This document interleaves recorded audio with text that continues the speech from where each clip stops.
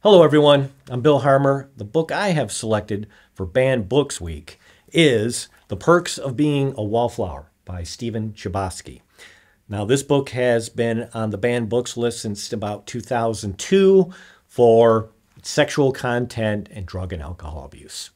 I'm going to read to you a selection from the book, one of my favorite passages. There's something about that tunnel that leads to downtown. It's glorious at night. Just glorious.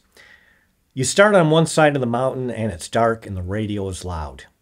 As you enter the tunnel, the wind gets sucked away and you squint from the lights overhead.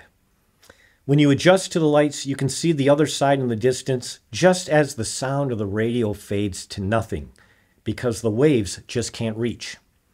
Then you're in the middle of the tunnel and everything becomes a calm dream. As you see the opening getting closer, you just can't get there fast enough.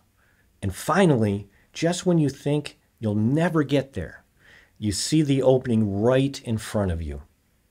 And the radio comes back even louder than you remember it. And the wind is waiting. And you fly out of the tunnel onto the bridge, and there it is, the city. A million lights and buildings, and everything seems as exciting as the first time you saw it.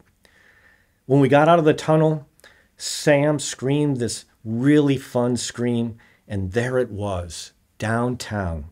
Lights on buildings and everything that makes you wonder.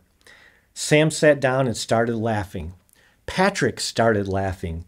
I started laughing. And in that moment, I swear we were infinite.